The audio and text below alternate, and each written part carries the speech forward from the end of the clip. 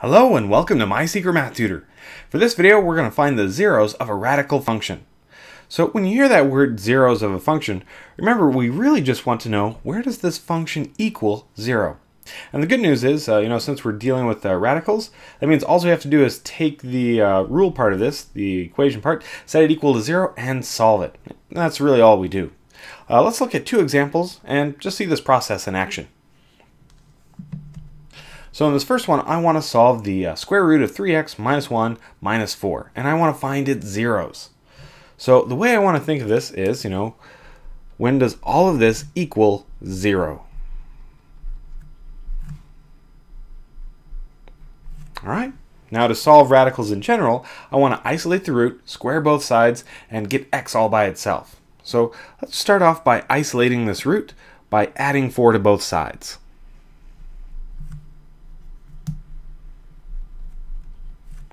Okay, that looks pretty good. My root is isolated, so let's square both sides, and then I'll get rid of it. So 4 squared will give me a 16 equals, square a square root, I have 3x minus 1. All right, a little bit closer. Let's add 1 to both sides, so that's 17. And last, divide by 3.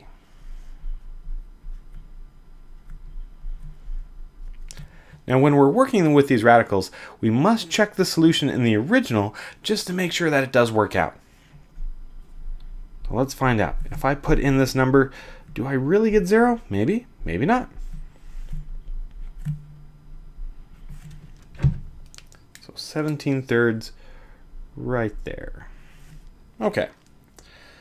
So let's see, working on the inside, I can see that a 3 and a 3 will cancel out. That'll leave with just a 17 underneath there. 17 minus 1 will give me a 16. And the square root of 16 is 4. So I have 4 minus 4, which does equal 0. So this checks out. So what do I know?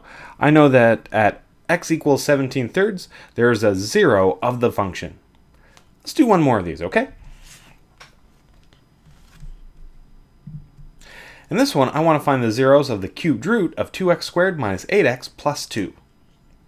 So let's see, since we're finding the zeros, let's go ahead and set all of this equal to 0 and solve. So 2x squared minus 8x, so all of that's underneath the cubed root plus 2. All right, so to begin, we must isolate this cubed root. So this 2 must be moved to the other side.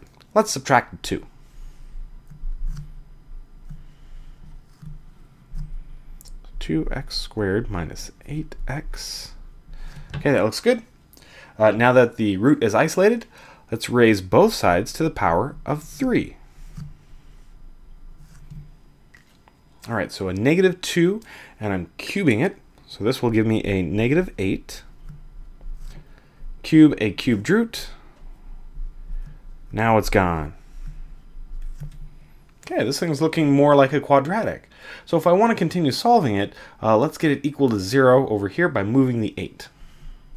So 0 equals 2x squared minus 8x plus 8. Okay, not bad, not bad. I think everything in here is divisible by 2, so let's make the numbers a little bit smaller. Awesome. And now I think we can see how this factors really nicely. So x minus 2 and an x minus 2. Okay, so it looks like my solution out of this is x is equal to 2. In fact, I get it twice, one from each of these factors, but I'm only going to list it out once. Now, just to make sure, let's go ahead and plug it into the original and see if everything checks out. So when I plug it in, do we really get a 0? So we'll take the cubed root of 2 times 2 squared minus 8 times 2 plus 2. All right, let's plug in that 2. And let's go ahead and simplify this thing down. So let's see what we got here. 2 squared would be 4, and 4 times 2, that would be an 8. Okay, that looks pretty good. 8 times 2 would be a 16, so I have minus 16. All right, 8 minus 16 is a negative 8. And I can take the cubed root of a negative 8. That is simply a negative 2. So negative 2 and plus 2, that'll be 0, which matches what I have on the other side of the equal sign, so I can say, yes, this guy checks out.